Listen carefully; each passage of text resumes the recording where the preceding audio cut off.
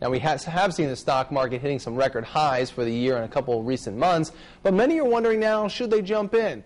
Fox Toledo's licensed stockbroker and reporter Christy Lee takes a look at what to keep in mind when you're taking that into consideration. It's this week's Market Minute.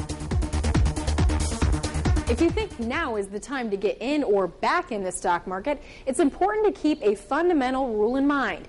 Make sure you're diversified, both in and outside of the stock market. One way to diversify within the market is with exchange-traded funds. Most of you have heard of mutual funds, a collection of stocks in one fund. Well, exchange-traded funds, or ETFs as they're more commonly called, are similar, but they have a unique advantage over mutual funds. With a mutual fund, if something were to happen and you needed to get out of it, you're only guaranteed to get the price it's selling at the end of the day. The problem, that could mean a huge loss for you. With an ETF, you get the advantage of a collection of stocks, but it also trades like a stock.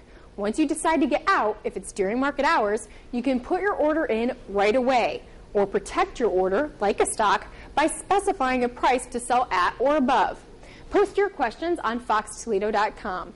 With your dollars and cents Market Minute, I'm Christy Lee. Remember, always check with your personal financial advisor before making any financial decisions.